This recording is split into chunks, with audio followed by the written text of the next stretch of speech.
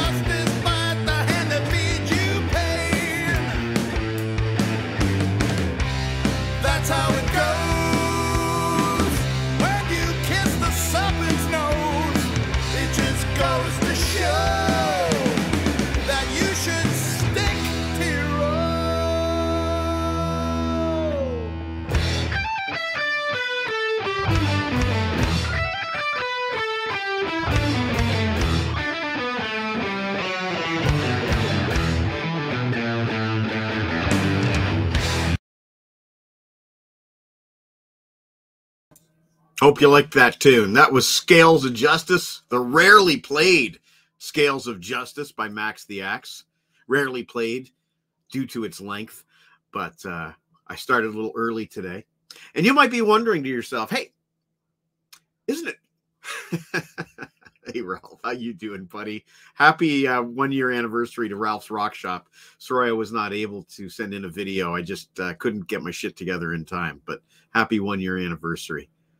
And yeah, so Chris is saying, you know, nice summer cut. But the thing is, shaving my head works in the winter as well. Ralph is an awesome dude. Check out the Rock Shop on Facebook. Great show. He's got dudes on like Vinny Appice and Carmine Appice. He's got the fucking best. Losing track of my thoughts here. Anyway, it's a winter haircut for this reason, because I really hate, I wake up at 6:30 in the morning, jump in the shower, go to work. I really hate going outside with wet hair. Do not like it, my friend. Do not like it. So what we Canadians do, this is called a toque. It's called a toque, which is also the name of a band, a Canadian band. But yeah, this is what we do in Canada. This takes care of any issues. Thank you, Lana. Really appreciate that. This takes care of any issues that you have with the head. And I'm not going outside with wet hair. I wonder how many times in the past I've gotten sick because I went out with wet hair all the time. Anyway, not a summer do. This is the winter do. And I love it. I love it. Take off, eh? Take off, hoser. Chris thus knows. That was just some Canadian slang for you, since we have two Americans in our viewer group tonight. And yeah, Ralph knows what I'm talking about. He does the clean shave all year round, and it's great in the summertime. It's absolutely great in the summertime. What I don't know is, in the winter time in Australia, do they get like as much cold and snow as we do? Because I'm wondering if like Harrison has the same problem. If he gets up in the morning and he's going outside with wet hair, you know, it's not good in the wintertime. Why don't we ask him? I'm curious. Let's bring on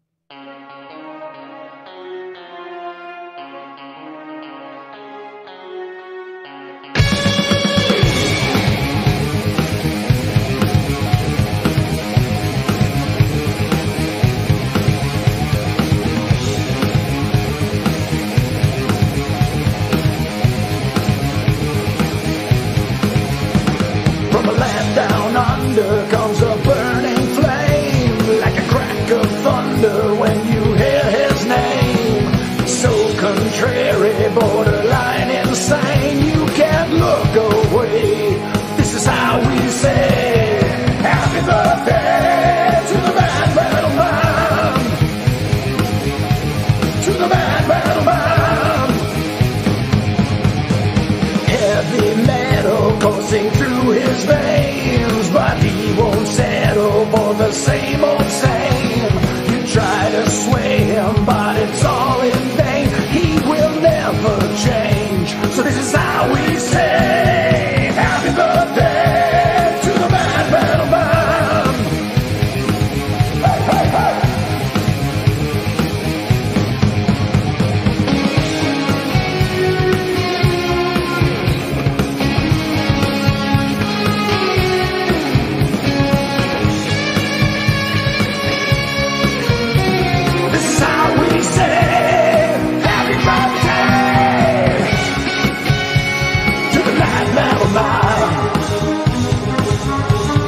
The bad metal man.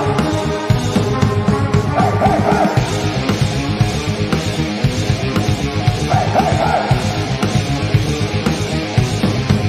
Hey, hey, hey. Hey, hey, hey. Hey, hey, hey.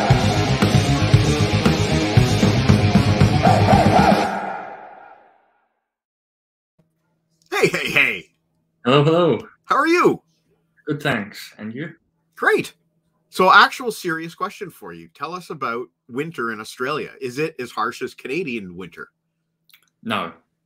It depends on the seasons differ if you're where I am on the west or if you're over east where like everyone else is. Although technically, because I'm on the west, everything else is just over east. But in the west here, we get really hot, really dry summers, which I hate, and we get rainy winters, but no snow. I think the lowest we get is like 1 degree Celsius, thereabouts, and that's at Okay. like night and stuff. But then over east, you do get snow in the mountains, and their summers are much more humid and rainy, and their winters are more, I guess I'd say, arid and cold in that regard. Dry and cold. Yeah, dry. Where I am, it's wet and cold. I see you have Galvatron behind you tonight. Yes, he's technically a replacement. Is that Kingdom Galvatron? Yeah. At the end of the show, can we take a closer look at him? Yes, we can. Awesome. I have Scourge and Cyclonus too, but they're over there. Now, if you compare the leader of the Decepticons, if you compare the Decepticons to a rock band, the leader of the Decepticons would be the lead singer. And in a sense, Galvatron would be a replacement lead. Yeah. Which is my horrible segue into tonight's theme. Yeah, Rodimus would have been a better choice, but he's currently in Space Winnebago mode. So Okay, fair enough. Not as good for display. Well, maybe we'll take a look at a couple of these toys at the end of the show. I cannot remember who came up with the idea of doing the top 5 replacement singers. Possibly me. Maybe Jon Snow, actually. It could have been John. I guess we'll wait and see what he says when he's on, because he will be joining us shortly. He is on deck. Now, I just want to say one cool thing. We tried to do this show a while ago, but I couldn't. I had to cancel at the last minute. We got so much feedback just on the idea of replacement singers, and everybody, like, it got a lot of people really psyched for the show, which is great. But on the flip side, everybody said the same names: Ian Gillan, Bruce Dickinson, all these guys that are obvious, Sammy Hagar. And we're like, okay, if we did a top 5, like a true top 5 with Dio and all these other guys, it would be, we'd have all 5 the same, like there are certain singers that are, with that, not me, but everyone else would be the same. Not you, right? But that's just because his name is ironic this evening. But there's certain singers that you don't even have to question as the greatest replacement singers of all time. Absolutely Ronnie James Dio. Absolutely Sammy Hagar. Absolutely Ian Gillan, Bruce Dickinson, and that other guy that I mentioned earlier, or in my post on my page. I named a few. Regardless, I likened it to the Mount Rushmore of rock, of replacement singers. There's certain guys that are written in stone. There's no point in even listing them. So what we're going to do is we're going to go just a rung lower on the ladder. Brian Johnson was the other one. Thank you. Thank you.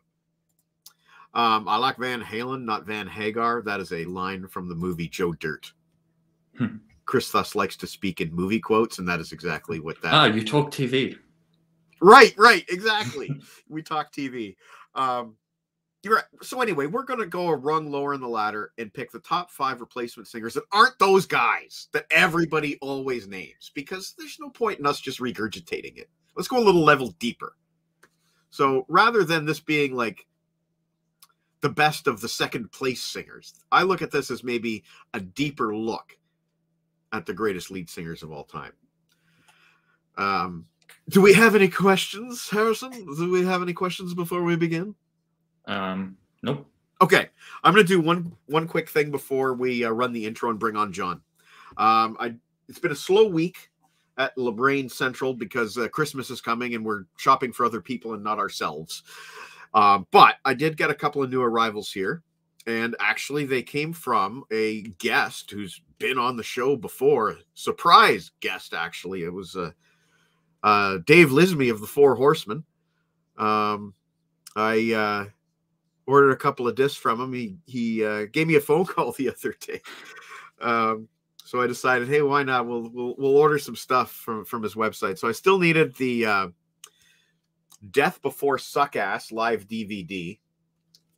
I still needed that, and this is a remastered version of Getting Pretty Good by Barely Getting By the Four Horsemen, and it includes 3 unreleased demos that I've never had before. Livin' These Blues, Keep Your Life, and Hit the Road. And the CDs arrived within like a week of me ordering them. So, thanks, Dave.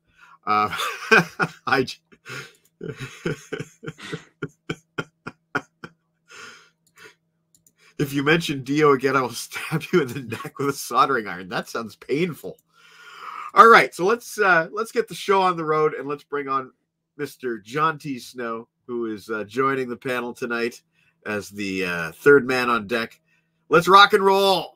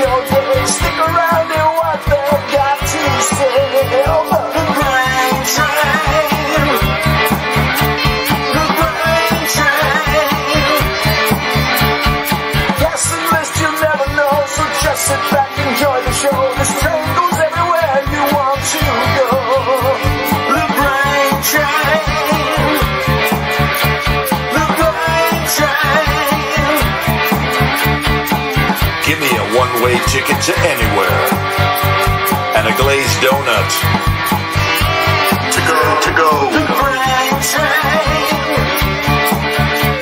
The brain train.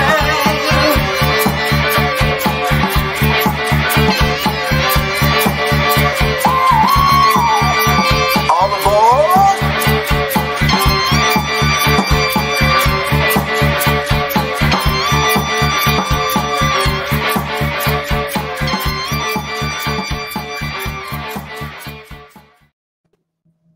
Hey, John, how are you doing tonight? Wonderful. How y'all doing? I'm good. I was wondering what your shirt says. I was wondering what your shirt says. Need to Breathe. Oh yes, you've been talking about them on your site for quite a while. Yeah, I went to the concert last month. Yeah, must be nice being back in concert land. It is. I've done 2. I did Alice Cooper with Ace Frehley and Need to Breathe. That's awesome. Well, I'm hoping maybe next year. Show. Yeah. I wouldn't know because no one ever comes here. Yeah, it's too expensive. Damn it. Yeah. No, don't bring us down right from the beginning, Harrison. Tonight is a rock show. Hey, T-Bone's in the house. Hey, T-Bone. He does all of the music that all of our theme music. And actually, we'll be playing the Cinco-De-Listo theme just before we kick it off. But, John, you heard everything we were saying earlier, I guess, about sort of our ground rules tonight for the replacement singers. Yeah, so I threw my list out and I've started again. I'm trying to get it ready.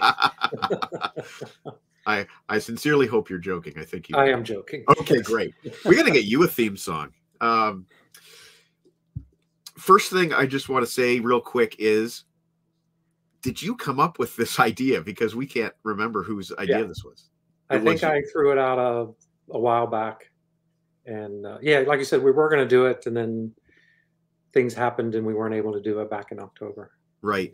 Now, you and Harrison both have been keeping a list of runners up, I think, too, right? I do. I have a ton. Good. That, you know what? As we refine and play with the Cinco-De-Listo format, one of my favorite features is actually the runners up at the end. Some really great names and bountiful discussion. Hopefully. So anyways, without further ado, why don't we get started? We're going to do the top 5 replacement singers that aren't those other guys tonight on the LeBrain Train. Let's do it. 5, 4, 3, 2, 1. You got my fingers in a fishbowl. Cinco-De-Listo. The pentagram made crystal. Cinco-De-Listo. Got my bones left in a pistol. Cinco-De-Listo. One bullet shy of a pistol. Cinco-De-Listo. Cinco-De-Listo. Cinco-De-Listo. Cinco-De-Listo.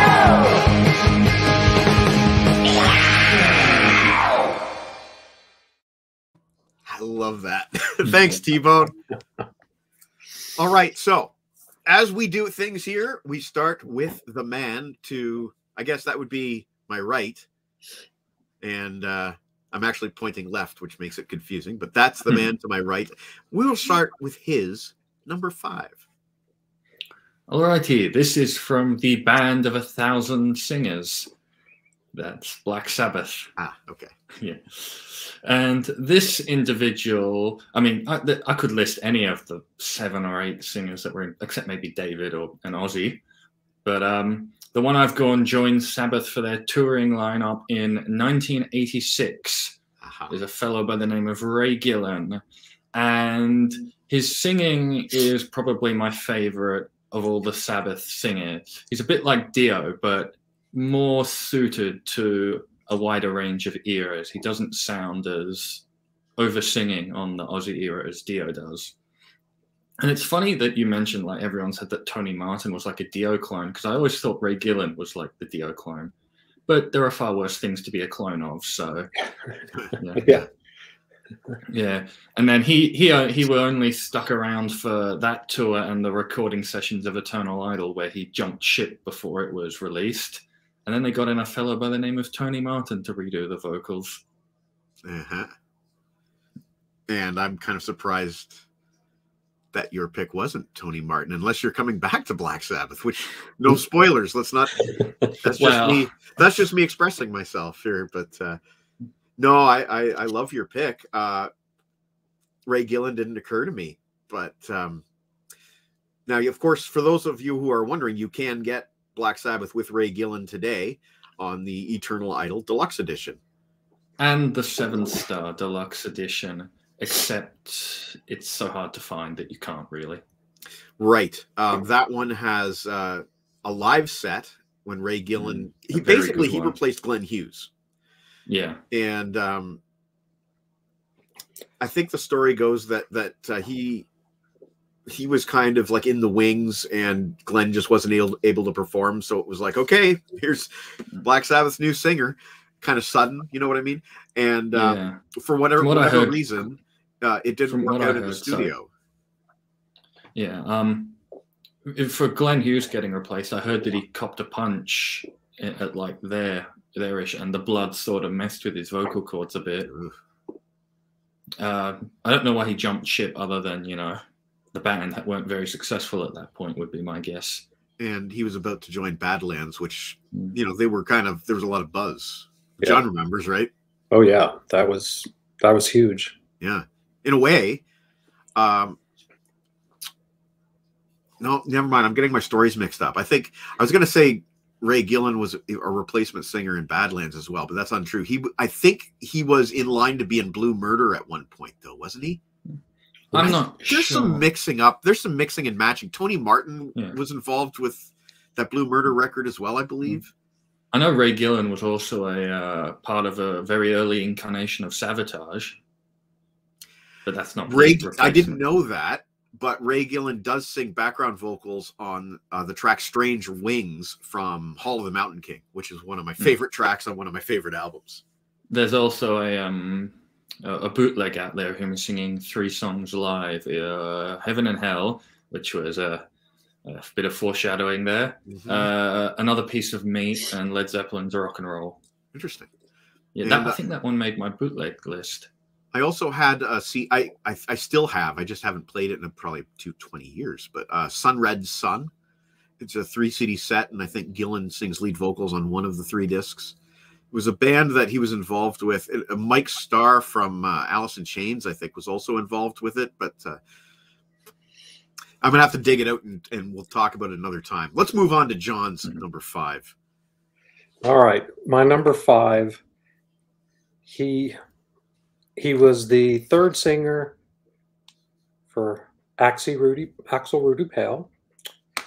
He was now how do you technically, first album for Talisman, he was the singer on it. But they had a singer before that did all the demos, and then he came in. That counts. And was with them the whole entire time, did every album. So I don't know if that's technically a replacement, but Axel definitely is. And then he spent a tour as the lead singer of Journey. So I'm thinking here, Jeff Scott Soto.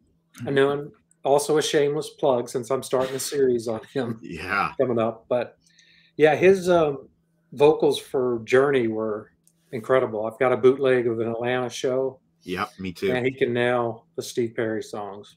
Yeah. He can do Queen as well. Yes, Lana, I always have props. It's always fun. So that's who my pick is for number 5.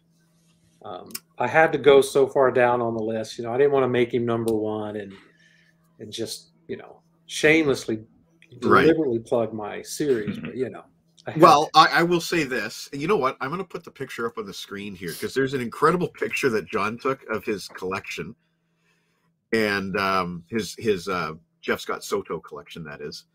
And I just want to put it up here on the screen. I sent you a message earlier, but you didn't answer me. Did you have to go on a stepladder or something to take this picture? Oh, I did answer. There's an ottoman here in my office, and I stood up on top of the ottoman and took a picture down that way. Okay, here's the photo. There it is. Look at that.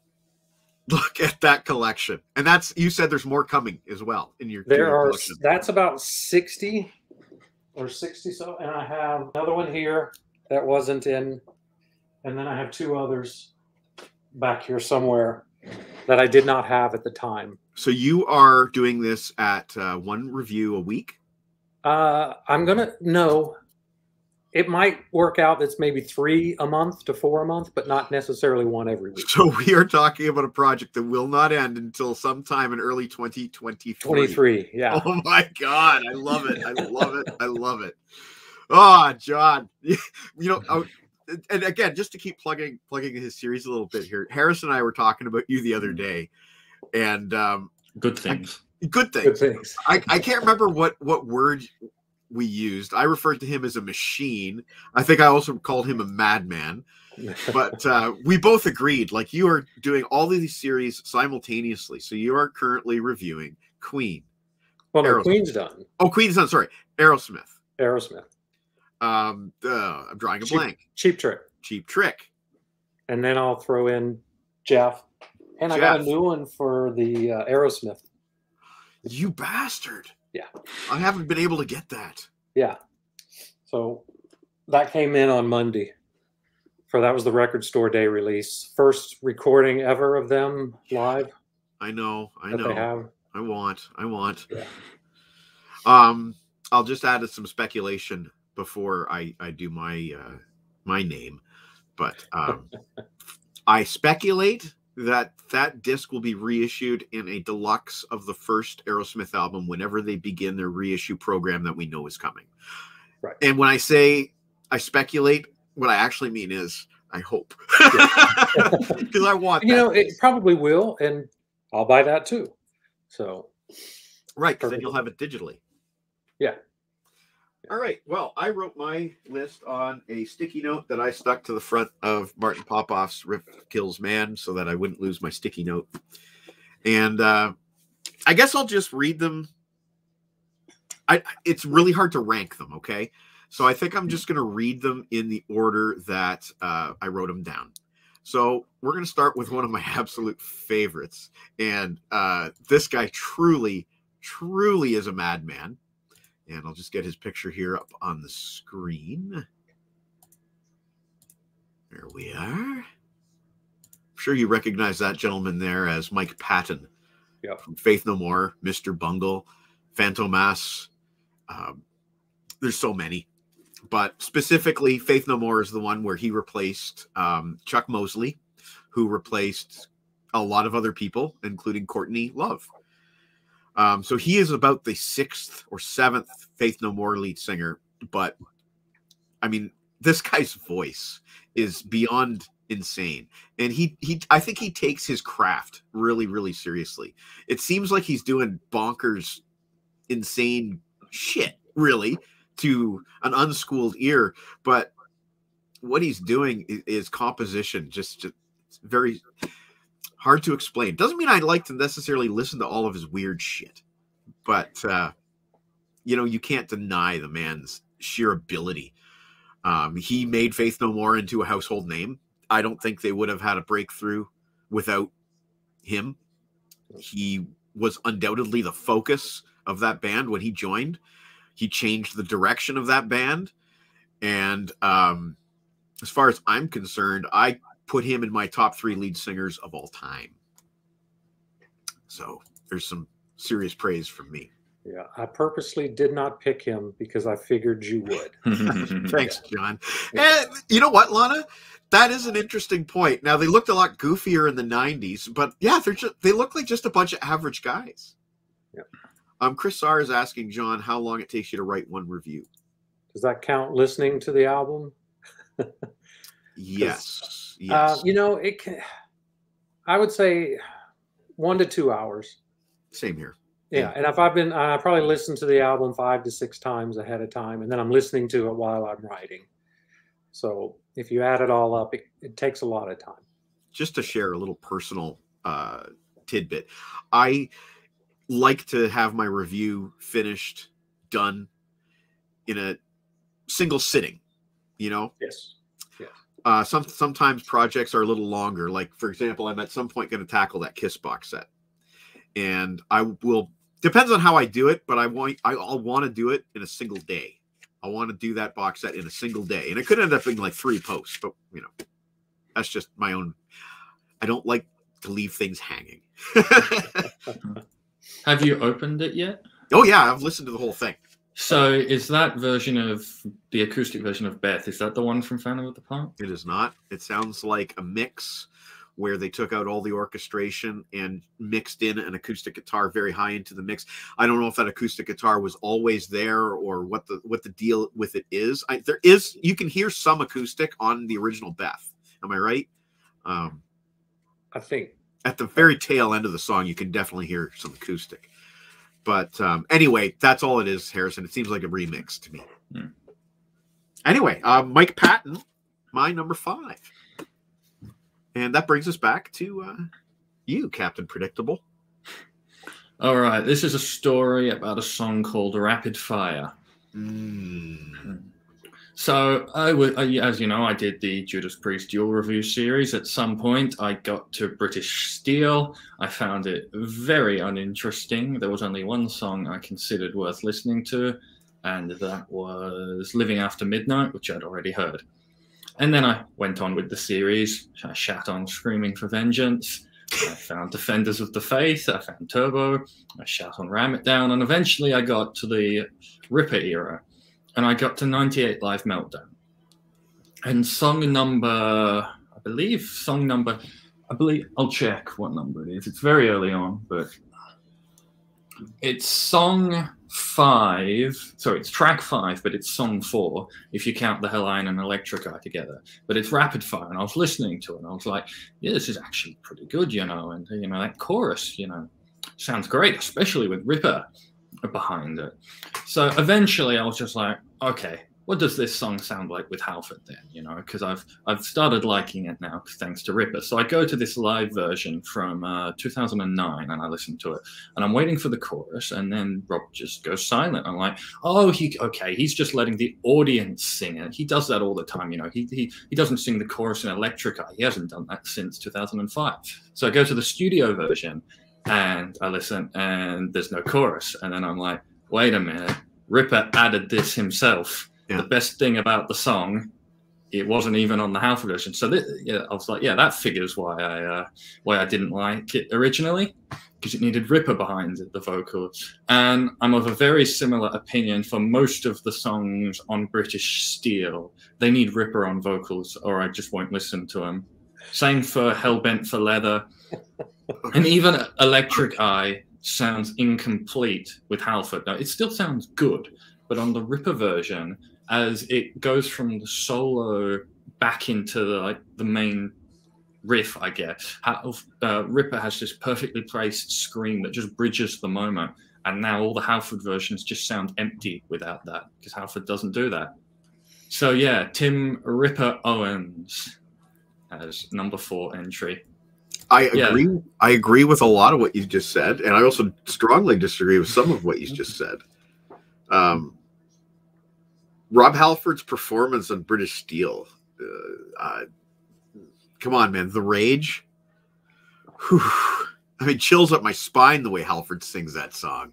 Don't get me wrong. I might agree with you on Rapid Fire as far as the vocals are concerned. Because I know what you're talking about. He does that rapid fire. You know, that's what you're talking about, right? That yeah, and then when he goes into the third verse, I think he keeps it at this high-pitched tone. Yeah.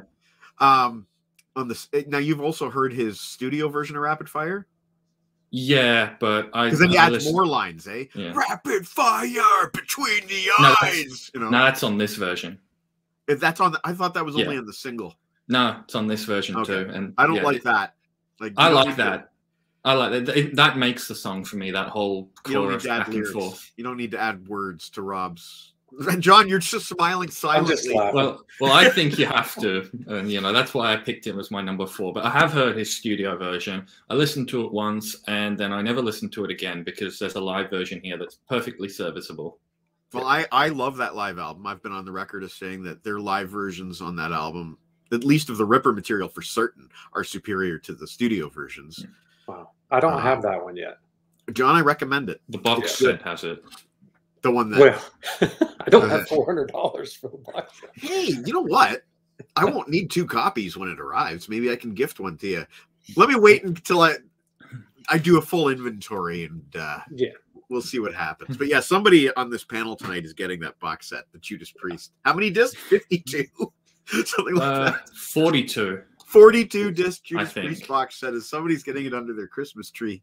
And geez, 22 days. There's some good stuff in that. And the only negative thing that I'm going to say about Ripper Owens is not a critique of the man itself. It's a critique of what his story inspired, which is a piece of shit movie called Rockstar, starring Marky Mark and the Funky Bunch. But Jeff Scott Soto does vocals. Oh my God, you're right. Him and the dude from Steelheart. Yeah, shared. I can't pronounce his name, but yes, Mike Matajevic, I think is how it's spelled. But is this 6 Degrees of Soto now? It is. Yes, let's try to maintain that. Maybe we'll get to an Yngwie singer, and because Jeff Scott Soto, of course, Ripper was with Yngwie. Ripper did a couple albums with Yngwie. So did Soto. Ripper's done things with Blaze, with Jeff Tate, with Nico McBrain even. Ripper's been around the place. Iced Earth. Okay, well, let's try to keep... Yes, Iced Earth, that's correct. Let's try to keep the Soto thing in mind and see if we can tie everything back to Soto in some way. Okay, John, what's your number 4? My number 4, this gentleman won the 2009 Swedish Idol. He joined this band on their 3rd album, replacing their lead singer. Where is his name? Kenny Lekramo. I probably butchered that. And the band is from Sweden, and it's Heat. Oh. They're hard rock modern, glam rock kind of band. But the name is Eric Gromwell. He did 4 albums with them. The last album he did was called Heat 2, which it was their 5th or 6th album. Was my album of the year a couple of years ago. Just phenomenal singer, can scream, can, very melodic at the same time. Just a great voice. So he is my choice and my number 4 singer. I don't have any props for that one, so. Well, how do you spell his name? I'll get him up on the screen. Eric, E-R-I-K, and Gronwell, G-R-O-N, well. Oh, there he is, I guess. Yeah, he had to leave the band. Assuming. He left the band for medical reasons, and the original lead singer came back in the band. Okay. You'll tell me in a moment if I've got the right guy. I would say it's the blonde guy, but he's from Sweden, so it's all blonde. Yep, that's him. Eric Gronwell. There you go. Yep. And good evening, sir. Contrarian Cabbage Caught. Mr. Dreyfus. Yes. I'm hoping that maybe I can squeeze, twist T-Bone's arm a little bit into making a John T. Snow theme song. Like Cue Ball, Ladano. There you go. Well, they were calling me Stone Cold earlier. I think maybe Stone Cold might be, I prefer that. All right. Well, I have nothing to add. That's got that movie has what's his name, Lance Henriksen in it. I believe. Not Rockstar. Maybe it's a different. No, it's Stone Cold. He's Stone Cold Steve Austin. Maybe it's a different one. Never mind. I just like Lance Henriksen. I like Lance Henriksen too, but I actually had no idea what you're talking about.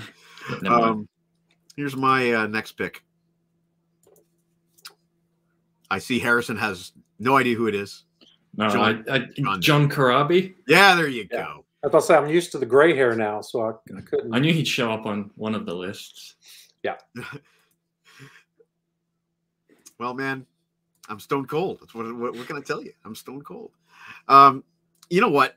This guy gets shit on too much, I think. He does. I saw that he was upset with the way he was portrayed in the Motley Crue movie. I haven't seen the Motley Crue movie, so I don't know. But he said he's only in it for about 20 seconds. Yeah. They completely glossed over it. It was just like, we had this other singer. Our next scene, it was bad. I hear a lot of people saying, well, if he was any good, they would have stayed big. No. Even if Vince Neil was still in the band in 1994, they would not have been big. Very few rock bands were big in 1994. Bon Jovi somehow avoided any kind of grunge backlash. So did Aerosmith. But every other band, seriously, every other band suffered from the grunge backlash. Funny anecdote. On my way home tonight, I was listening to Twisted Sister, the Live in Las Vegas one with Mike Portnoy. And Dee Snider says, and then grunge happened. The fuck was that? And it's true. Like nobody saw that coming. And, bands like Motley Crue, I think they could have been bigger than ever if the climate was right. That was a great album that they did with Corabi. Yep. One of my favorites. If the musical climate had been different, they could have spun off 4 to 5 singles from that album. I don't know if it would have outsold Dr. Feelgood, probably not, but at the same time, they would have had a hit with Misunderstood. Absolutely would have had a hit with Misunderstood. Glenn Hughes on backing vocals, another replacement singer.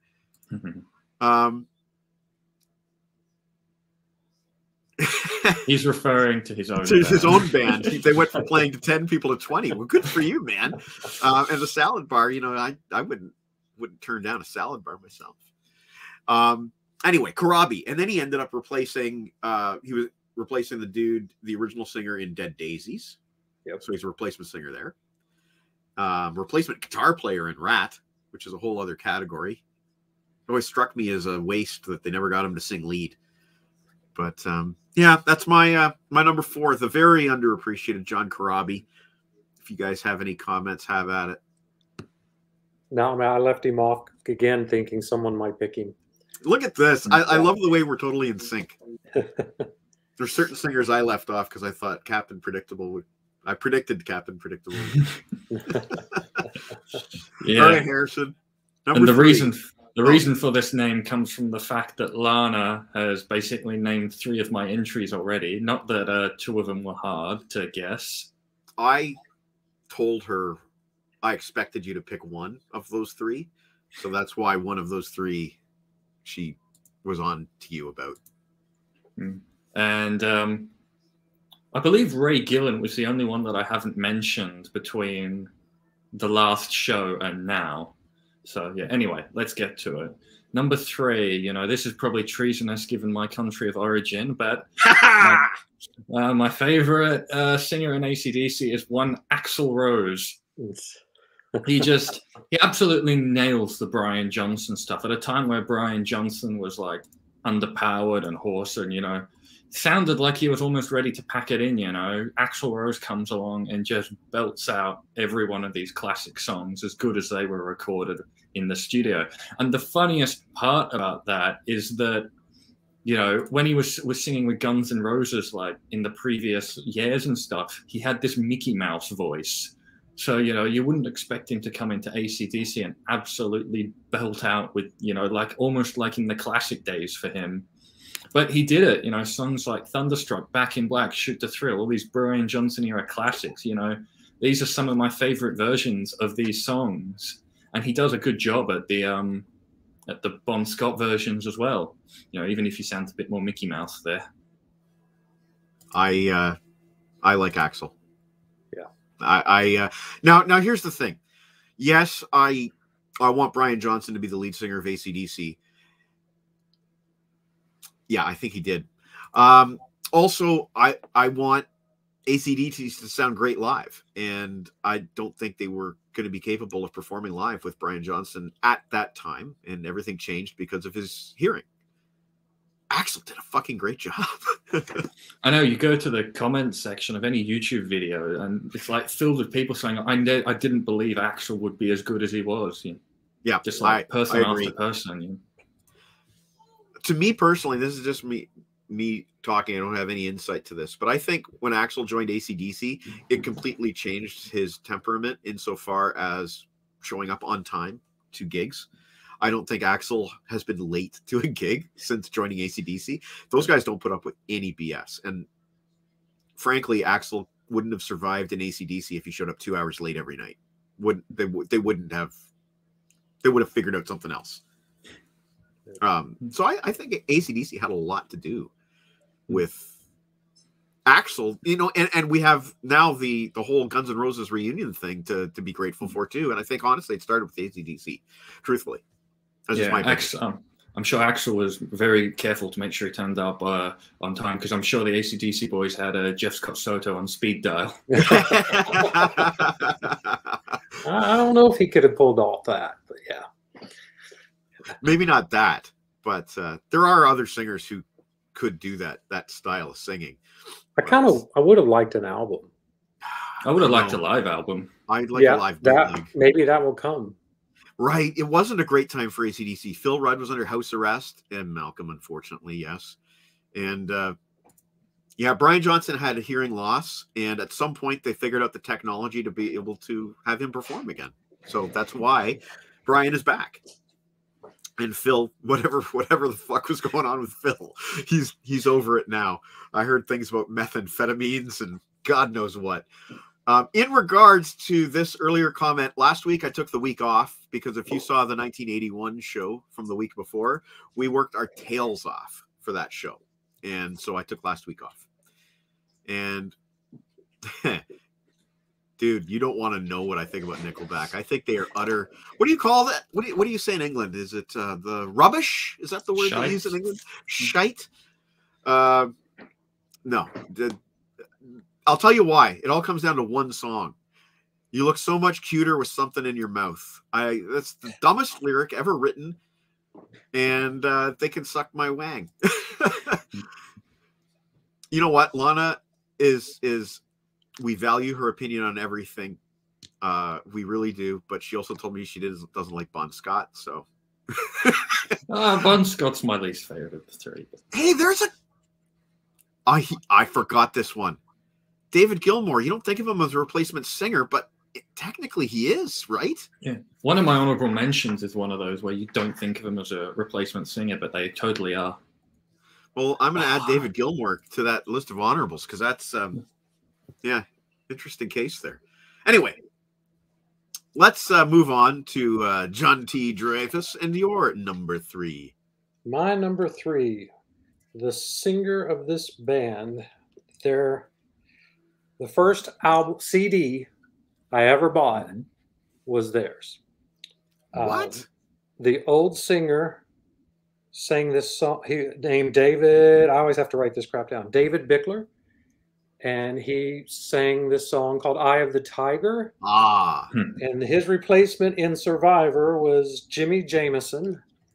This was the album, right. Vital Signs, and I think Jimmy's right there. Okay, we're going to do zoom in here. Yep, that's there he is. So, and he has since passed, sadly. Yeah. But man, he took Survivor in a different direction. Even though they did have some rock hits with Burning Heart as well. But they did a lot of ballads. But he could, I mean, just such a smooth, beautiful voice. Kind of a Steve Perry type, high-pitched vocals and stuff. But yeah, that was the first CD I ever bought back in like 1985 or something. And it was like $16 because they were expensive back then. And when you only made $5 or $6 an hour, it was, you know, a few hours worth of pay for that. Yeah. But yeah, he's always been one of my favorite singers, period. So I had to put him on my replacement singer list because he does have the honorable mention of the first CD I ever bought. So Happiness agrees with your pick. Survivor's great I workout music. You know what? This is something I'll never find out because you will never find me on a treadmill. as is obvious. Great pick, John. When did he pass? When did he pass? Oh, yeah. I don't know. It's had to be 10 years. Really, that long? I thought it was more recent, but damn, time flies. Well, yeah, we can pull it up. Let's pull it up.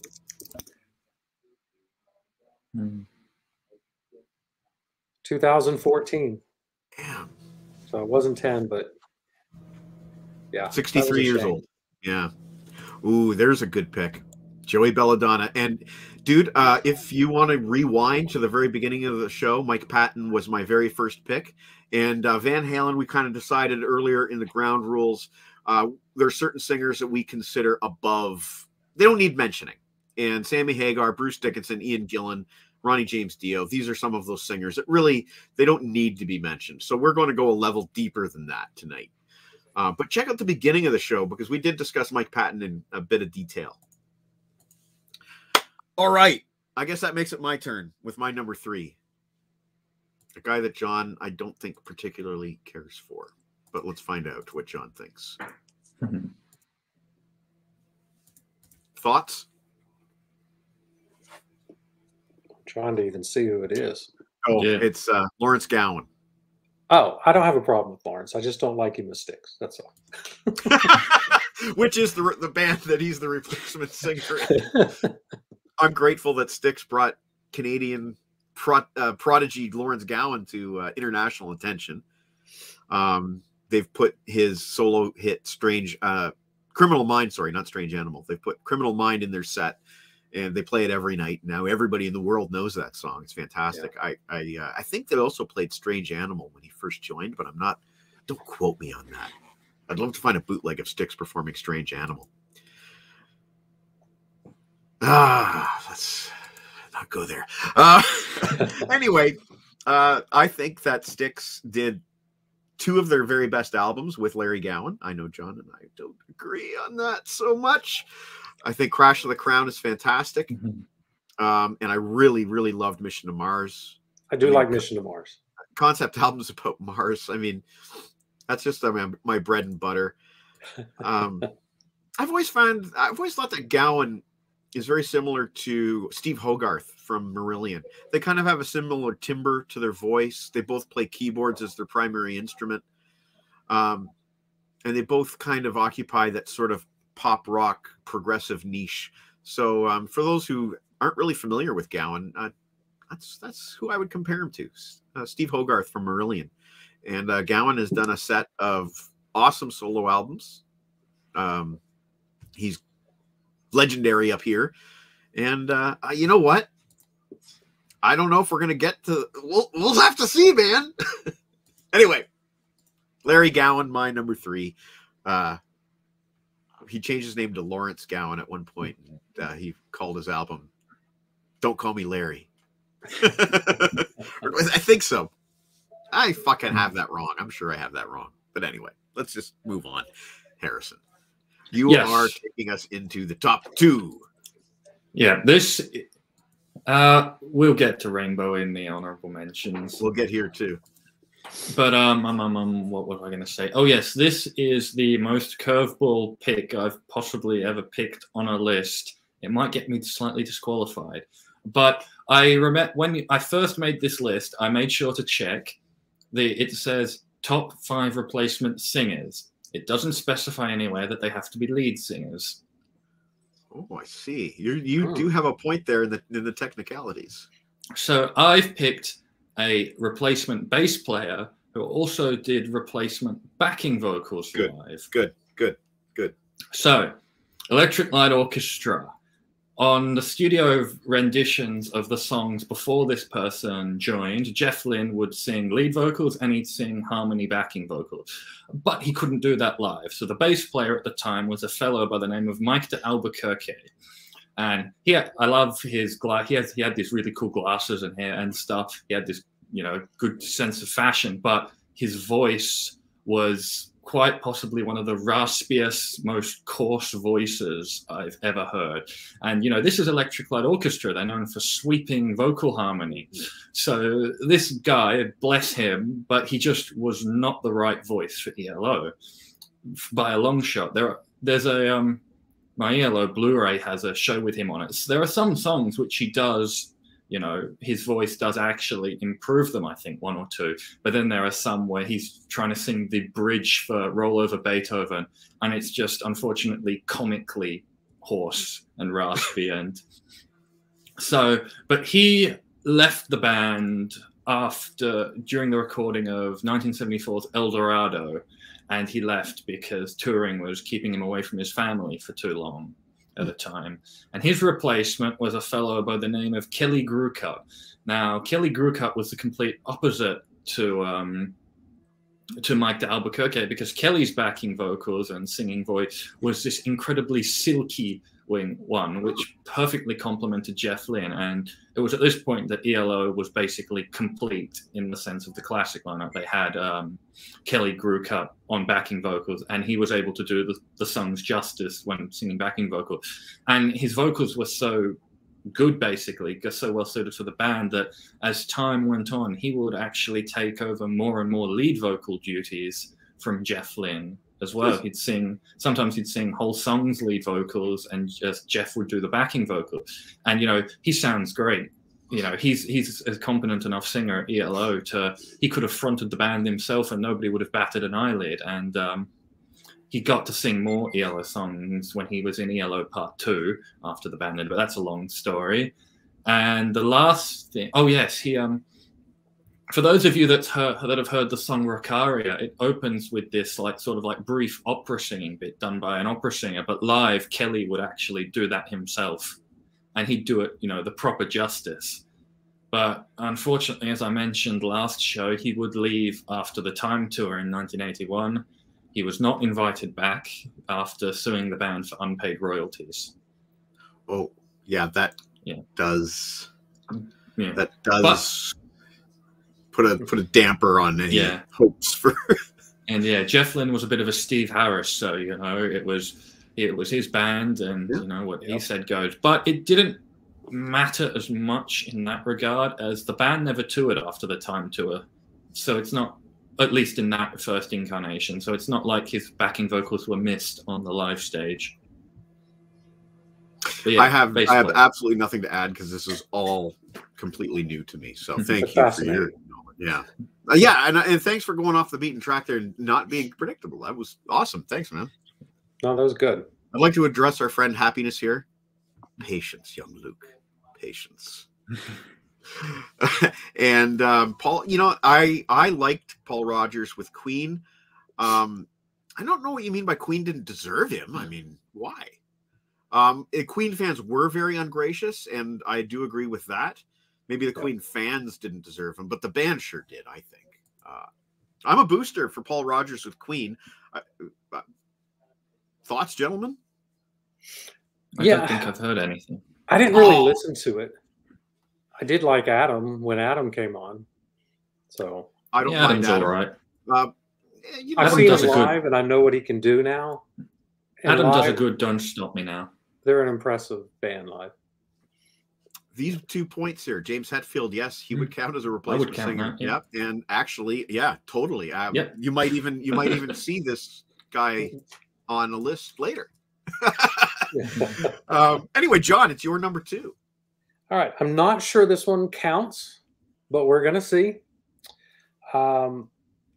There's this band from the '90s, very angry, did a lot of protest music. The lead singer was Zach De La Rocha. Is that how you say it? Yeah. He quit, so they needed to find a replacement. So they interviewed a bunch of people, and they decided on this gentleman by the name of Chris Cornell. And then they changed the name of the band to Audio Slave. So he is my pick for the number 2, Chris Cornell. Because even though they changed the name of the band, it was still Rage Against the Machine. They just changed the name of the band because they got a new lead singer, just like Van Halen should have done. You know what's really funny, John? Yeah. Lana and I have been talking about this back and forth, and she's been asking me who qualifies, who's not. And she asked me if Chris Cornell counted. I said, nope. He counted? I said, nope.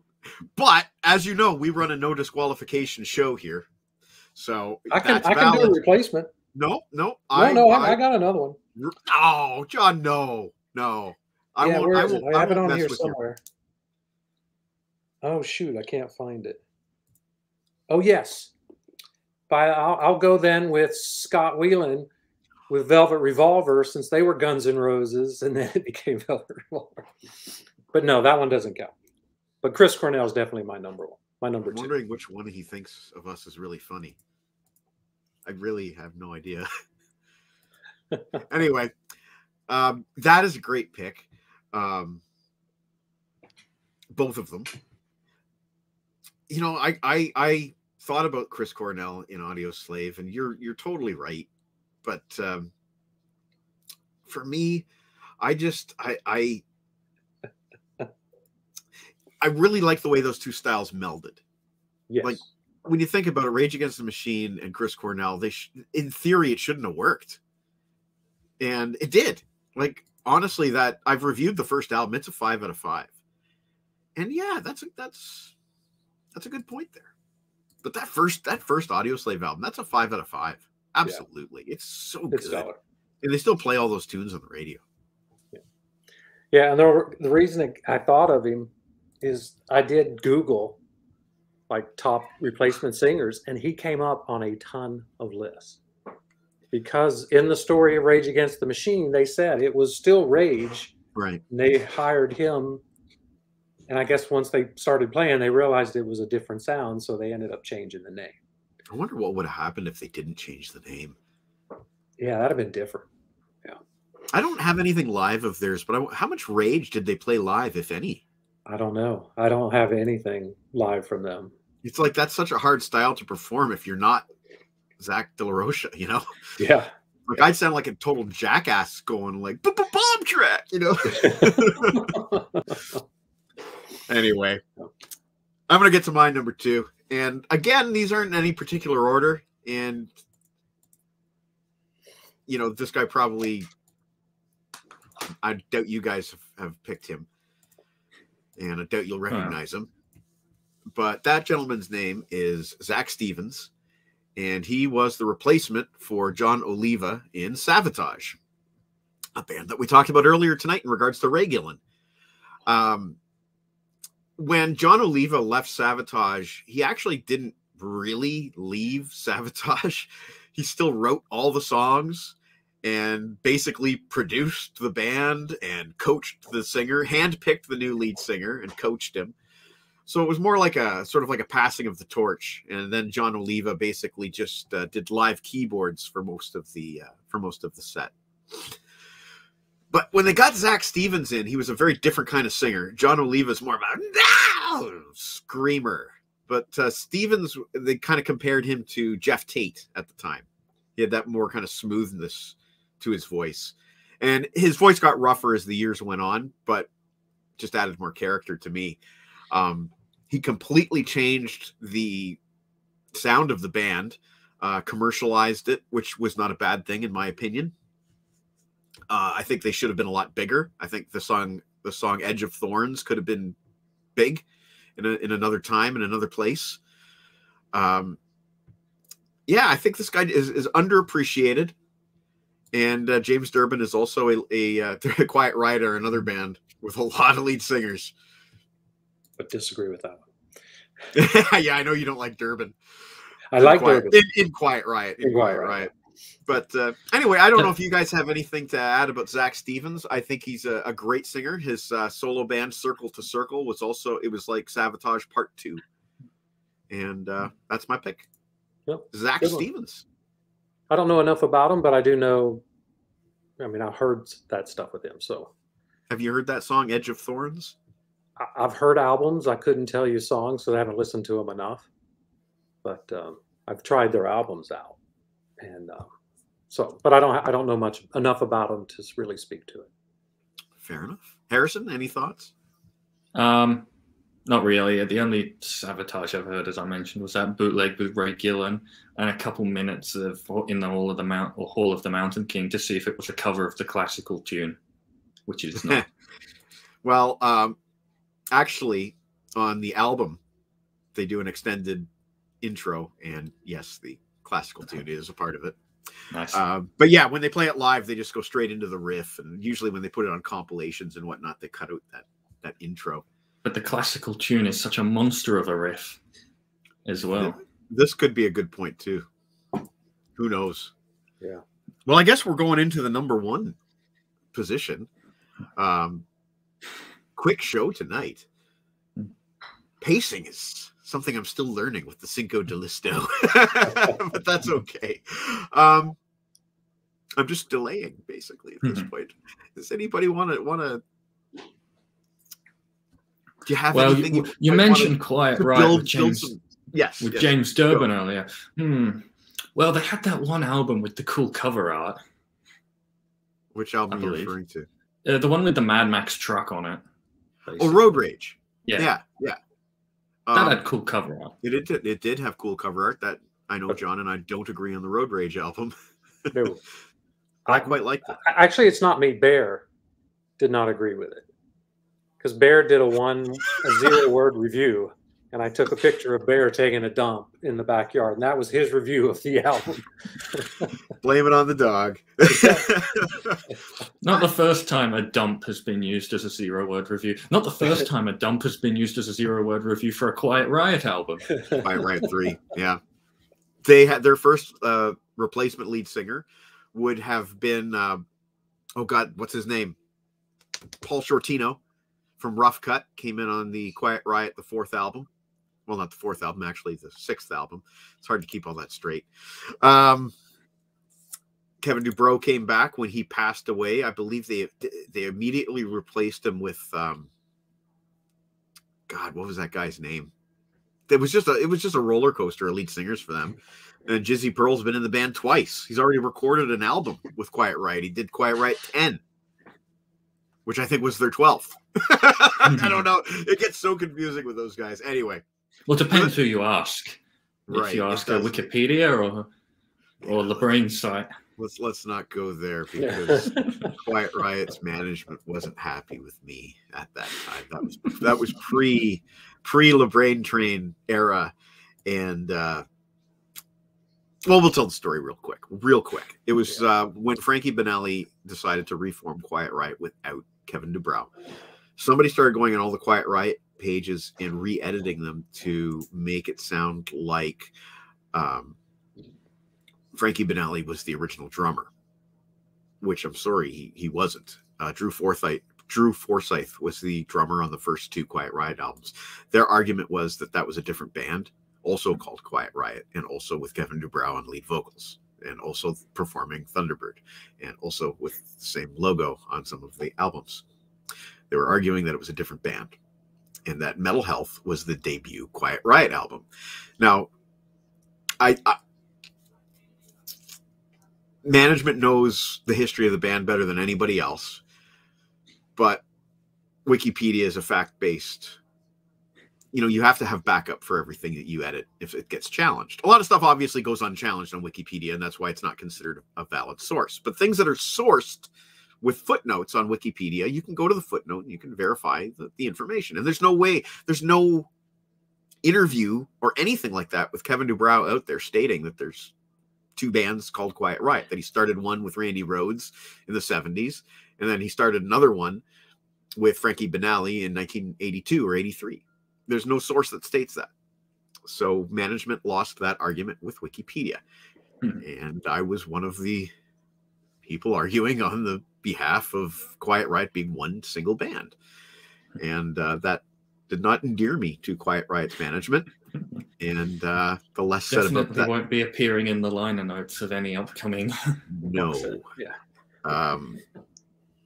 Yeah, I don't know if management still remembers my name or not, but I doubt it, because when Frankie was sick, I donated some money to his cancer fund, and I got an email back from management saying, thank you for. I'm sure it was a form letter, an automatic email, but regardless, I don't think management recognized my name, so they've forgotten about me, hopefully. Anyway, we've delayed long enough. Let's go ahead with our number one picks. Harrison, I have a feeling I can predict yours. Oh, gee, I wonder who it could be. His name rhymes with Schmaze Schmaley. Oh, yes. Ace Frehley? Oh, cool. Almost. No. This is Blaze Bayley. Anyone could have seen this coming. Yeah. Not only do I just love his voice, but the X Factor and Virtual 11, these albums needed Blaze on vocals. Partly because they needed his voice, and partly because Iron Maiden would have had a downward spiral if they'd kept Bruce. And Iron Maiden fans needed to see, unfortunately, that Blaze was a necessary evil to remind them that what they had, and that they shouldn't be grateful for just having Bruce in the band, But on the more positive side, I love Blaze's music with Maiden. I like both those albums. I love him live. I think he did a lot of songs, I wouldn't say he did them consistently as well as Bruce, but I can find renditions of just about every song he performed live that he did as well as Bruce at one point, in my opinion. I know LeBrain heartily disagrees, but it's my entry, so yeah, all's fair. Yeah. The one that most people go to is the version of Afraid to Shoot Strangers recorded live in Gothenburg 1995 that appeared on Best of the Beast, the 2 CD version, as well as the I believe it was the B-side to one of the Virtual 11 singles as well. That's a great version. But Blaze's time in Maiden did more than just help Maiden out. It helped him survive. It helped Blaze out too. It launched his solo career, and it taught him a lot. There's a lot of things like guitar harmonies very often find their way into Blaze's work, and I attribute that to his time in Maiden, despite the fact that they made a conscious effort to not do any guitar harmonies on the X Factor. But yeah, I love Blaze's solo career, so his time in Maiden, I love that as well. Not too fond of Wolfsbane, though. Yeah, I know Scott Carson, heavy metal overlord, is a Wolfsbane guy, but I'm not.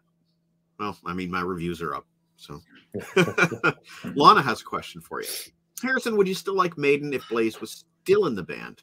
Keep in mind, Book of Souls is one of your favorite Maiden albums. Interesting question.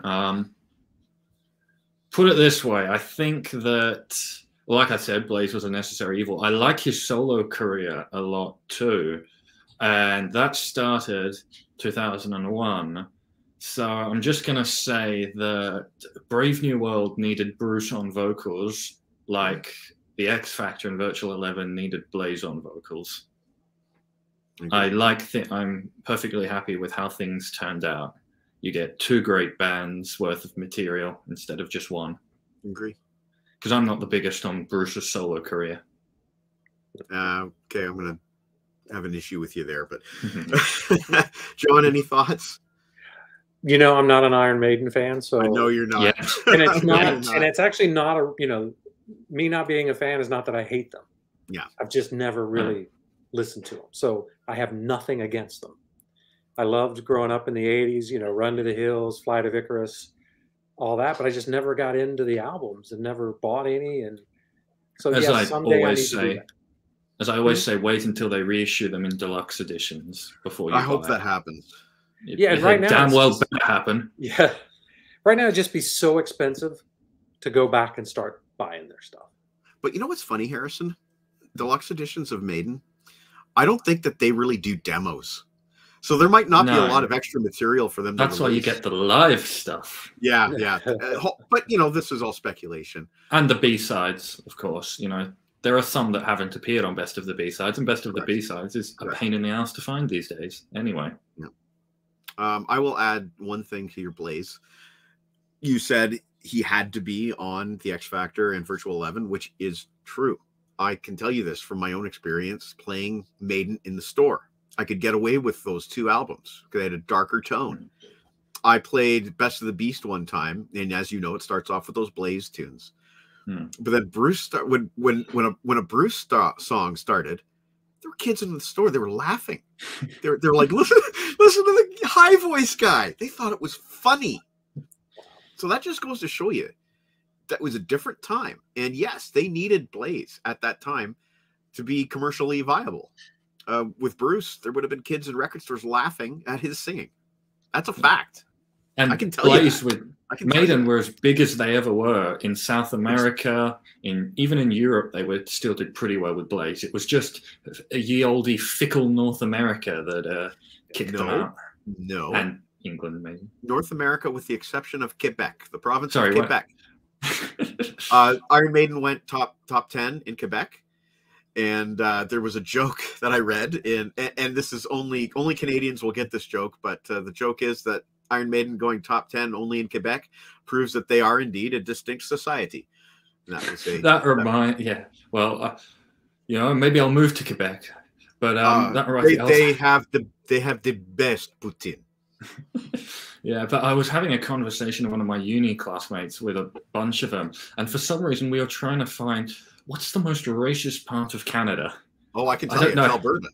Yeah, we came to the conclusion Quebec. No, So, but you are of course Canadian, so that solves Quebec that. is the okay. You know what? I'm obviously delaying here. Sorry, I've got this off But, topic. Quebec is the province that banned certain kind of face coverings so that Muslim women it would be illegal for them to cover their whole face. So Quebec did that. But Alberta is known as sort of like the cowboy redneck mini Trump province of Canada. And currently in Canada, there's a crisis between the vaccinated and the unvaccinated. And there's a lot of unvaccinated in Alberta. It's just that kind of province. We build a wall. We I build just a got wall around canceled. Alberta. Hey, yes, you're better off in Australia. And Oh yeah, yes, damn right. We've been COVID free for ages. Well, not really. yes, I I just pronounce saw it on the Quebec. news Well, that there's sorry. one of the Omicron cases. West Australia, where I Okay. live, has been COVID free for like ages. It's yeah. It turns out being the most isolated city in the world has its advantages. good. Stay isolated. As for me, I'm gonna kind of bunker down for the winter. Anyway, that's enough delaying there. John, tell us your number 1 replacement singer of all time. My number 1 replacement singer of all time. It's once you hear it, it'll be obvious. Oh, hang on. Oh. That comes from my mom, an authority. She is older than you. Oh, Harrison Kopp. Don't More comment. experience. More experienced. There you go. By the way, Wiser. this cup. There was just some coffee grounds at the bottom of it. Disgusting. Now I'm gonna wash it down with something I've never had before: San Pellegrino Clementine soda. No, never heard of that one. Neither have I. Anyway, go ahead, John. Okay. Yeah, when I show this, everybody, well, you'll definitely know who I'm talking about. But it's Danger Danger. Yes, sir. He did a bunch of albums with Danger Danger. I've got them all. He was the second singer in the band, After replacing Ted Poley. It is Paul Lane. our friend. Obvious choice, I know, since we already know I'm a huge fan. We did the interview with him, and but yeah, I mean, I knew his solo album before that, and then when I heard he was in Danger Danger, I really got into Danger Danger at that point. So I already liked Danger Danger, but with him, for me, it took it to another level. I ended up buying everything that they had and stuff. So I love his singing. He's a great rock singer, great with ballads, great with the screamers kind. I mean, he can do it all. And yeah, so I've been a fan for quite a while with it, since the beginning, I guess, with him. So I can luckily say I knew him as a solo artist, but now he's my favorite replacement singer too. So obvious choice, but yes. And a good person from what we've personally experienced with him. A good person too. Just an awesome guy. Yeah. And I've been really, meaning to check in with him. Yeah, to see if he's at a point where he can talk the Defiance new album and the Netflix project he has going. Oh, we know he's recording. And so hopefully we can do that soon, and like maybe in January or something, and get him to do his top 5 80s albums is what we're hoping for. So speaking of January and interviews and 6 Degrees of Soto, I think now's as good a time as ever, Mr. Snow, if you'd like to update us. Do we want to spill the beans? No, it's there's still no early. beans there's no beans to spill right now. Okay, there's no beans to spill. That nothing confirmed. Okay, so here's what we can. Sorry, say. I jumped the gun there. You jumped the gun. Here's what we can say. This is what we can say. Yesterday, John announced that he's doing his 60+ album Jeff Scott Soto review project, which we showed you the photo earlier. Well, he posted that photo on Instagram. Yep. That photo was then shared by Bumblefoot, the former lead guitar player of Guns N' Roses, and also lead guitar player of Sons of Apollo. Right, which Jeff was a part of. And Jeff Scott Soto saw that photo, and Jeff Scott Soto said some very, very kind words about John's collection. That's what we can tell you at this point. Yeah, he said, let's do that interview ASAP, and we're now in negotiation trying to figure out when we can do it. There you go. So, yeah. I don't know if it's going to happen, but we will see. But how cool is that Soto saw that photo? I mean, I hate rhyming Soto with photo. But... yeah, he reposted it and talked about it. And because he said the last collection he saw of that size, someone had brought it to him, and he ended up signing everyone. It took hours. In it, and it took him 2 hours to do RSI. it. He did post that picture today. He had found it and reposted that picture. So, yeah, we will see. Fingers crossed. There was again, I'll say it. That's a fantastic photo. Yeah. That brought up something funny that I didn't notice it then, but it reminds me of it then, is that a lot of bands don't have complete collections of their own material. Mm-hmm. No, 100%. Well, we found that out with Leopard. Yeah. Not even Max the Axe. Helix. Oh, yeah. I've got stuff that Helix doesn't have. Yeah, I've got stuff that Max doesn't have too. He gave it to me. I have the only existing copy of Guns to Iran featuring lead vocals by Max the Axe on this cassette here.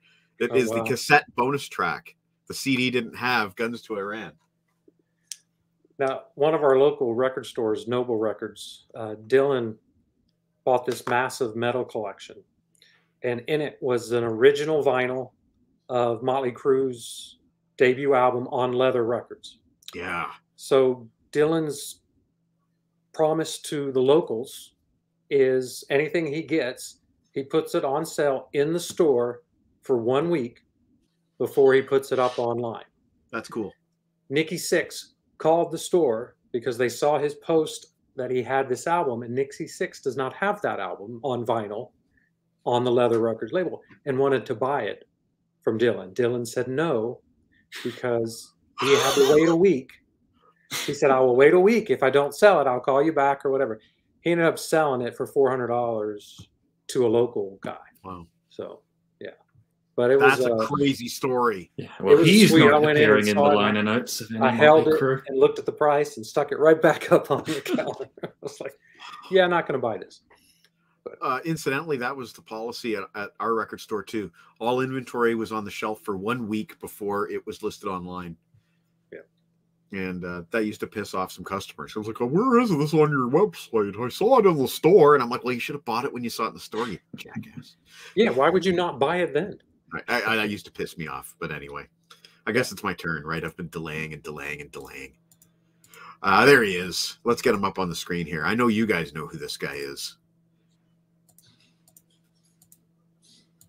There you go. Yeah. Glenn Hughes. Yep. Oh. I'm specifically thinking of him being the replacement singer in Black Sabbath, because the Deep Purple situation is a little bit more ambiguous. Was he a replacement singer or was he a replacement bassist that just happened to be a great singer? He was a replacement bassist that was a great singer that helped out. But he was on. He sang I had lead him on and some of the David studio versions. in Yes, my he did, honorary thing. So, but go ahead.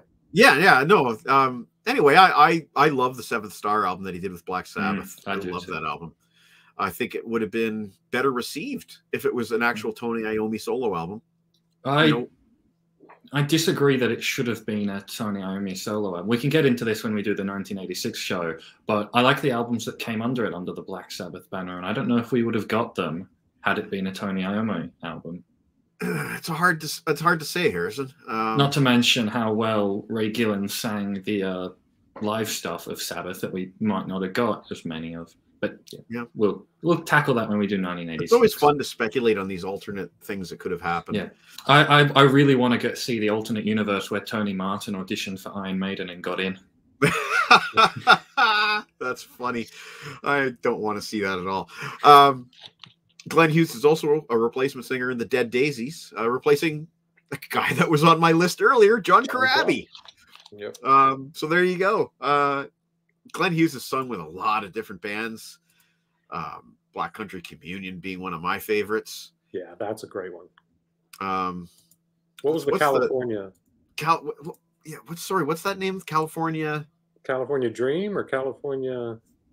That was an awesome album. I have that album. I don't like it as much as BCC.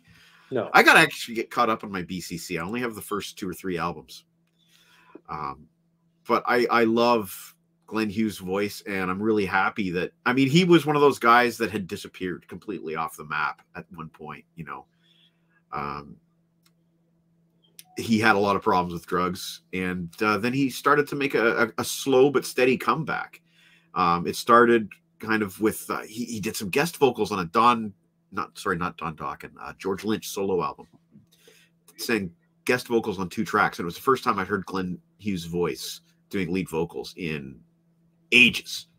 Remember, he was on Slip of the Tongue, but you can't hear him. You can't hear him on Slip of the Tongue. After that, he did a solo album called From Now On with a couple of the guys from Europe.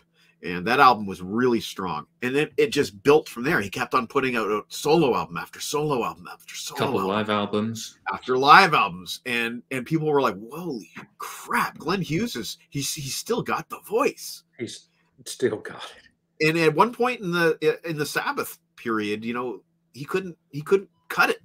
He couldn't cut it. And sure, Glenn Hughes counts. So you just got to be really happy for the guy. He seems happy himself to be playing. And look how many bands the guy plays in. Yeah. You know, he seems happy and he seems healthy, and just nothing but positive vibes from Glenn Hughes. So I want to salute the guy. I totally just want to salute the guy and just say, well done, man. Because you know, it might have turned out very differently. Yeah. So Glenn Hughes is my number 1 replacement singer. That's a good one. Thanks, man. Yeah. Anyway, we'll open it up to some runners up. You guys want to have at it? I guess I'll go first because I'm next in line. Sure. First, I'll start with an interesting anti-replacement where I preferred the person who was replaced. And Okay.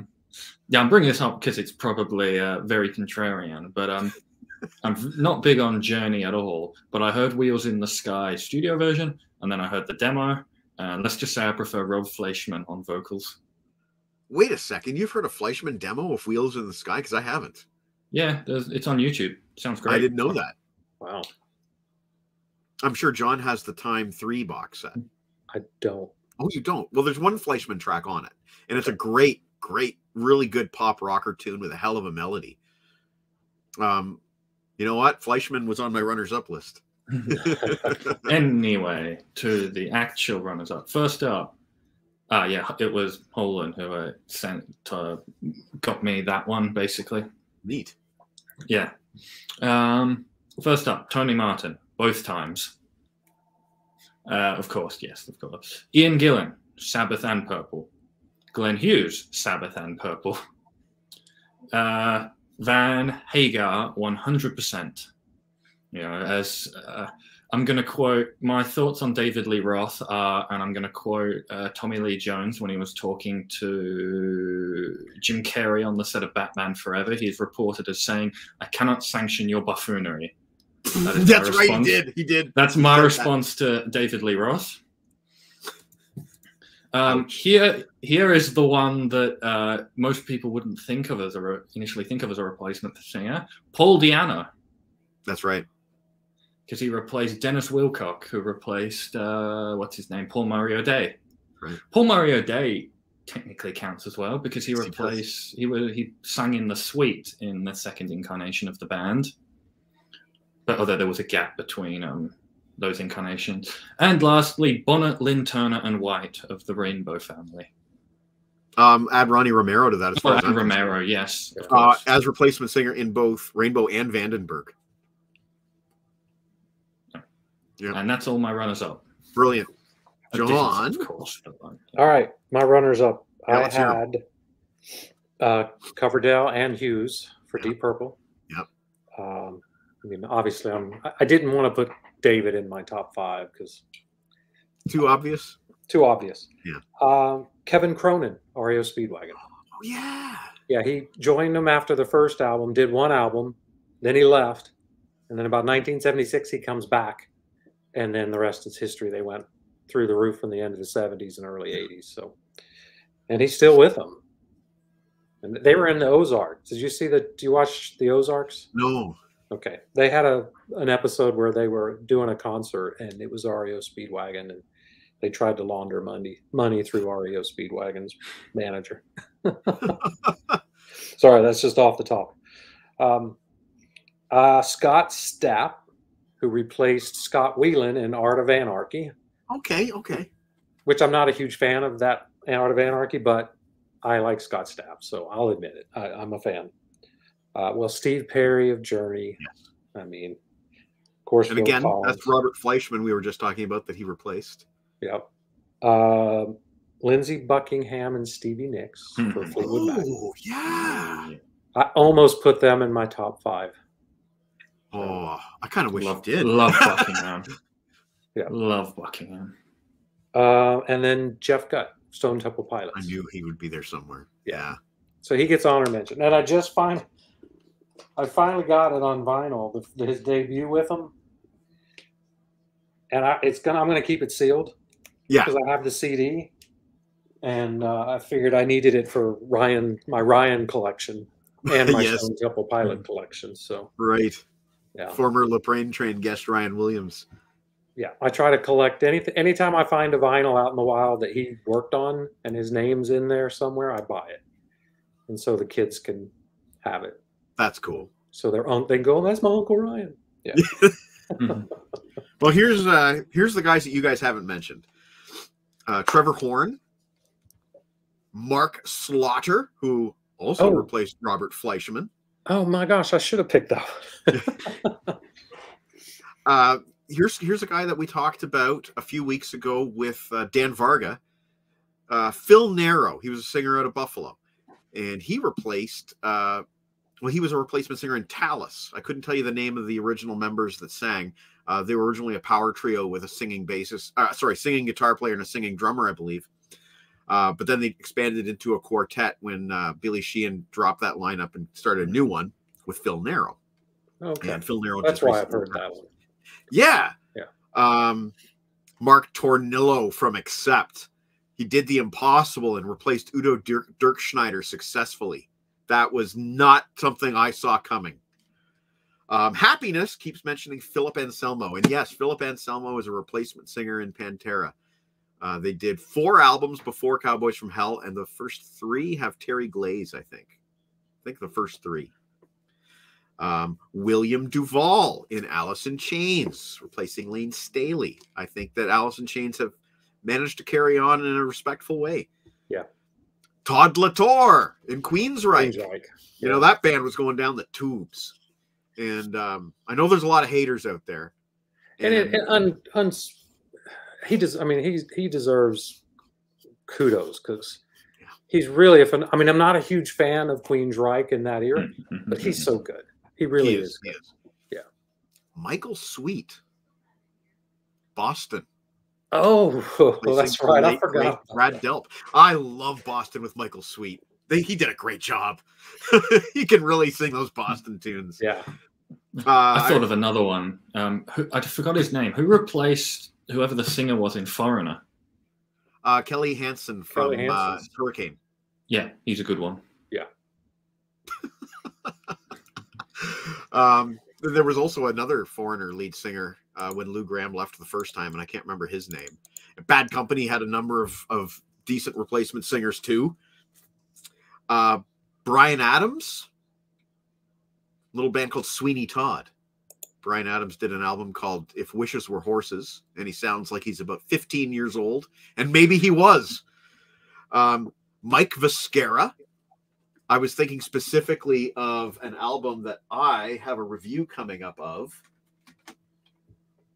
Yngwie J. Malmsteen's The Seventh Sign. Mike Viscera sang lead vocals on 2 Yngwie Malmsteen albums. But also, he replaced Minoru Niihara in Loudness. I think he's a great singer. Who else do I have here?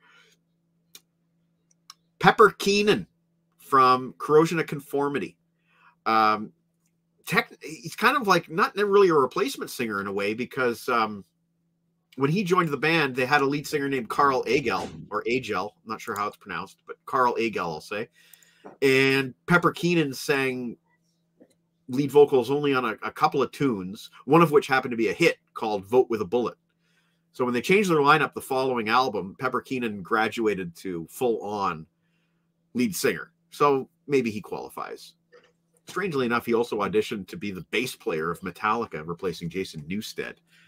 I thought that would have been awesome because of the way that his voice and James Hetfield's voice, they mesh. Hetfield did background vocals on Corrosion of Conformity track, and I just love the way those two guys sing together. They also sang together on Tuesday's Gone on the Metallica Garage Inc. album. And finally, Eric Litwiller as lead vocalist of Maxi Axe, replacing a number of singers, including Mickey Straight. They have never had a better singer than Eric Litwiller, and I dare reckon they are not going to have a better lead singer than Eric Litwiller. He replaced a couple at the same time, didn't he?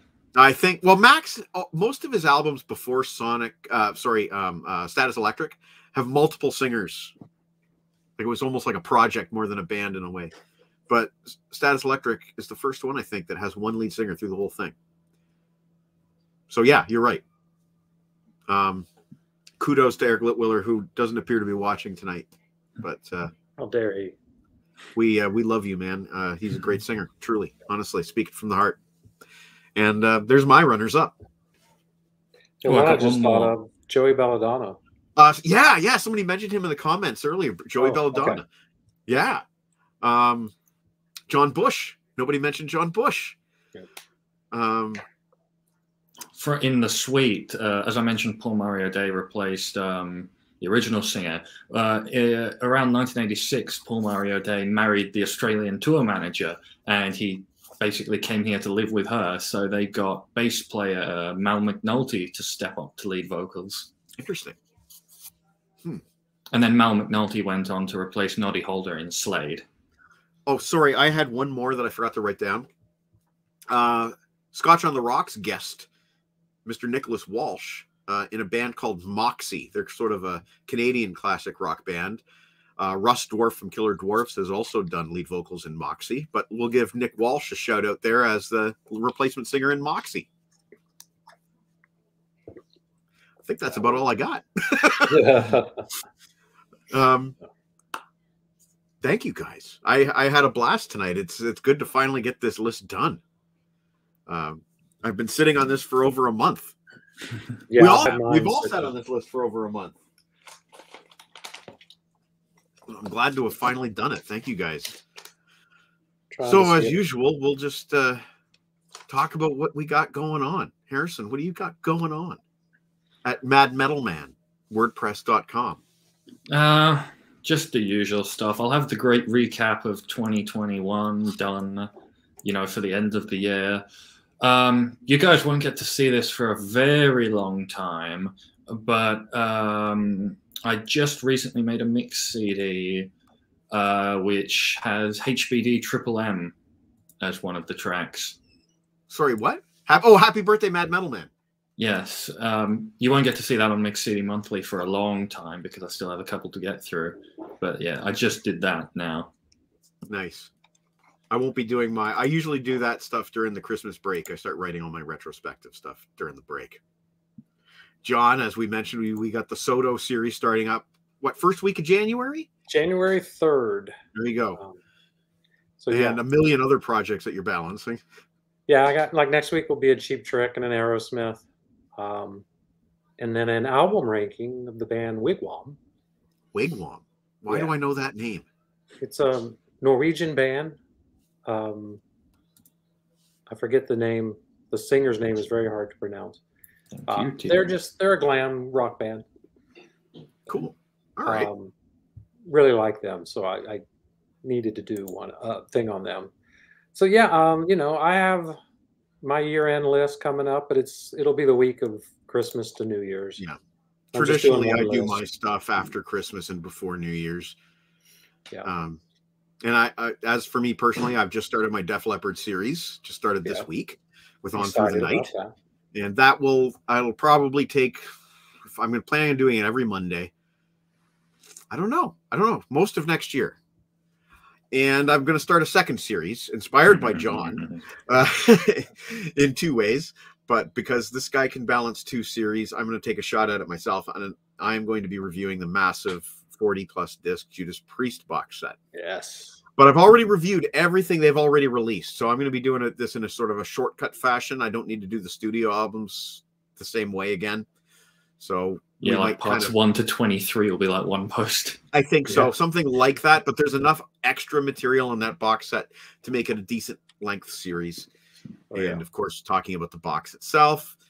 So I'm going to try to in 2023, I'm going to have hopefully two series going simultaneously that'll both rock. And I'm looking forward to that. That's all about I Got Cooking. I did want to take a closer look at your Galvatron figure. Yeah. Yeah, John won't be too interested in this, but yeah. Put him down. Yeah, very, very comic accurate, cartoon accurate. Yeah. Yeah, that looks like the best Galvatron figure yet. Yeah, it is the best yet. It's not perfect, but considering the quality of Galvatron figures before now, this is pretty darn good. I've also got my G1 is still mint. Yeah. It's still mint. I have Cyclonus.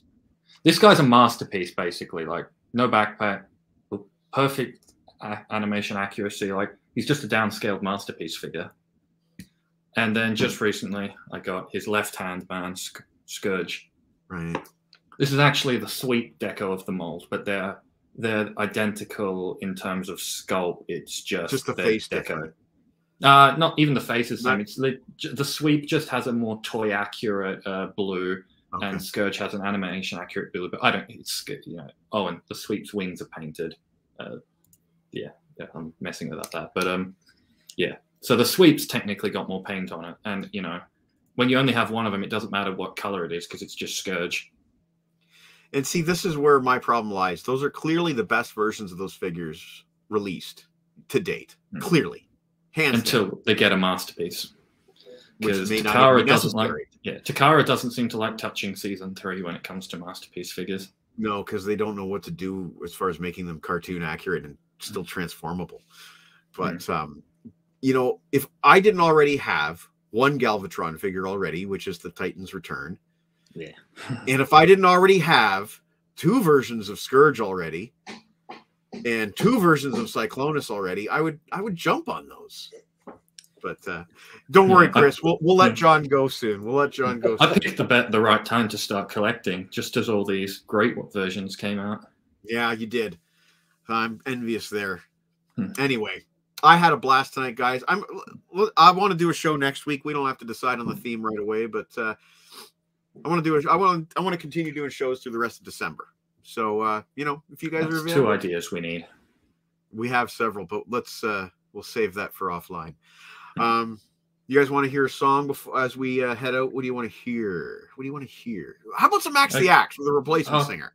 I was about to say Got the Time, but never mind. Oh, we can do Got the Time, but that doesn't fit the replacement singer vibe. I know. You want to hear Got the Time? We haven't heard it in a while. All right, let's do Got the Time. All right, so this is Clockwork Orange with Got the Time, which was done sort of an homage to Anthrax's version with replacement lead singer Joey Belladonna. See, I worked it in. I somehow worked it in. You guys have a great night, and I'll talk to you both real soon. All right. Thanks a lot. Yep. Take care, everybody. Rock and roll. Another one. This is a little Anthrax song originally written by Joe Jackson called Got the Time.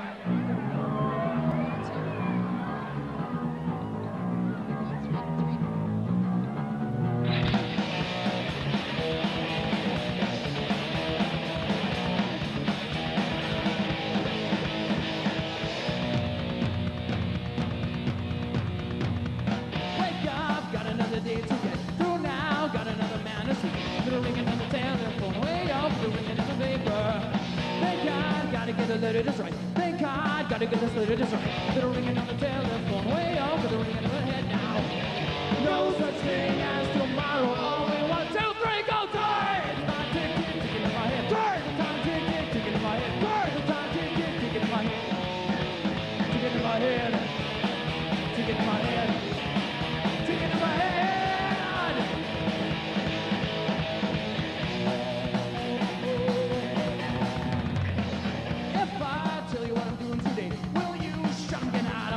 Someone doesn't what the time is. I don't know. They know I gotta go now. No time to get my watch repaired. No time, never got a thing to add. They're ringing on the telephone, way over the ringing on my head now. No such thing as tomorrow. Only 1, 2, 3, go time! For the time tick tick ticking in my head. For the time tick tick ticking in my head.